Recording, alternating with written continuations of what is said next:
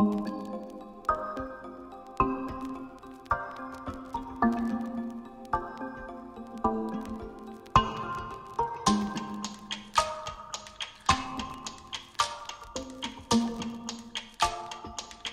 is up guys, and welcome back to another ultimate review by PureCast9.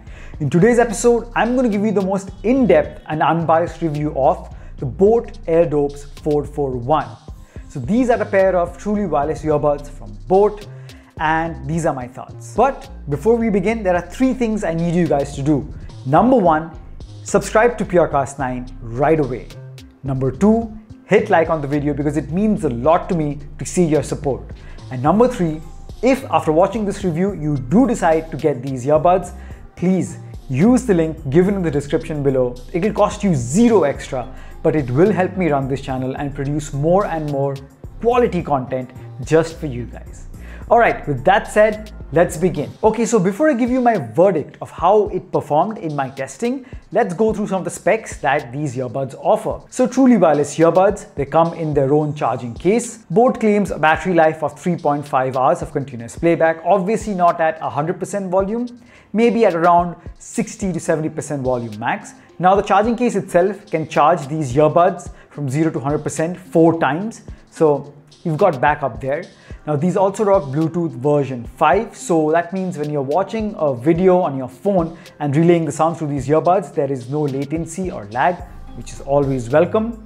They also have certified IPX6 water and sweat resistance, so if you're thinking of using them in the gym, sweating, or even outside, some rain is gonna do no harm. They also have inbuilt microphone, so you can take your calls on these, have touch capacitive controls on the surface of these earbuds, so you can do the usual playing and pausing tracks, skipping tracks, answering ending calls, and even summon your voice assistant, whether it's Siri or Google Assistant. Call quality was A-OK. I was clearly audible on the other end, and even the person calling was very much audible for me, so no problem with call quality at all. One downside is that while you can do all of these things with the earbuds themselves, a basic thing you cannot do with the earbuds themselves is you cannot increase or decrease volume. So for that, you either have to take out your phone physically and increase or decrease the volume there, or you can summon your voice assistant and tell the assistant to lower or increase the volume. So that's kind of a drawback there, nothing major, but something you should know. Okay,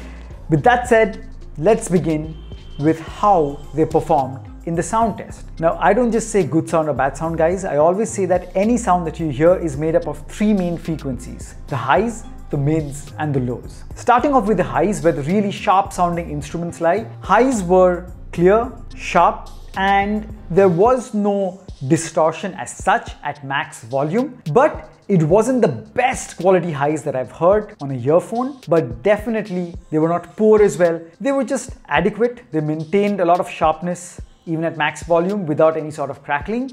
So highs were decent. Now coming to the mids, where the vocals lie and make up for the body of the music. Now vocals at around 80% volume, which personally I found was the sweet spot, is where they sound the most natural and maintain separation from the highs and the lows. So at that point, at 80% volume, your vocals are sharp, they are bright, and don't sound too much artificially sharpened. But the drawback is when it comes to 100% volume, the bass, which is surprisingly punchy and really thumpy, considering that it's only got 6mm drivers packed inside. At 100% volume, the bass tends to eat up the vocals or the mids.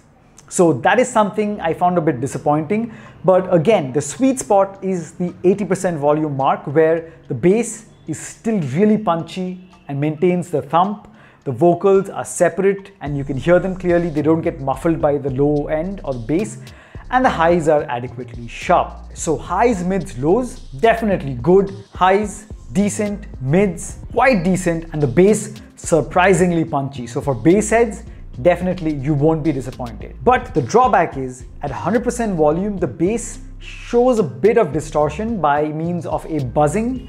You can hear that when you're playing at 100% volume, but that is only if you need to, because these get so loud, you don't always need 100% volume. 80, like I said, is the sweet spot. Now, one thing I have to mention is that of all the truly wireless earbuds that I've used, whenever I've used this while working out at the gym, if I'm on the treadmill, I've always had them falling out of one of my ears or both. This is the first truly wireless earbud that I've used that in my workout didn't fall out. So these ear fins which these earbuds have give you a very snug and tight fit.